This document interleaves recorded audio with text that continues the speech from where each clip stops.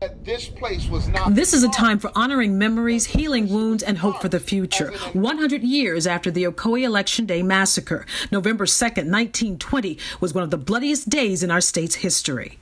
What was a thriving, prosperous orange grove, land owned by black people, becoming a gruesome crematorium.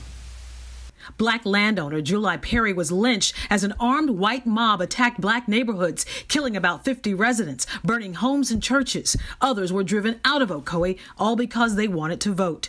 The 252 names of the 1920 Ocoee residents impacted were read aloud. Edward Wayman, infant Wayman.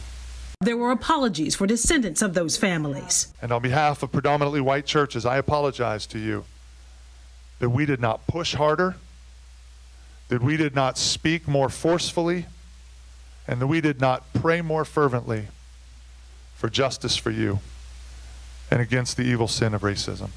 The governor and Orange County Mayor Jerry Demings issued proclamations. The city of Ocoee also signed a letter of apology to the victims.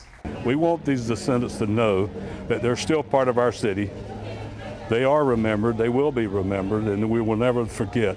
Now I can truly say that we are on the road to recovery, we're healing, and we're moving forward together. Afterwards, a memorial walk, but first, folks passed by the original cross of the church that opened its doors to fleeing blacks on the night of the massacre. The Klan shot up the church. While an observance cannot right the wrongs that took place, speakers say maybe it's one small step on a journey to healing. In Ocoee, I'm Gail Pascal-Brown, West 2 News. On Sunday, the city of Ocoee will unveil a historic marker for the victims of the 1920 Election Day Massacre. That is from 4 to 6:45 p.m. at the Lakeshore Center in Ocoee. That's also where the city will offer its letter of apology to the victims and descendants of the Ocoee Massacre. The board signed the letter at the commission meeting last night.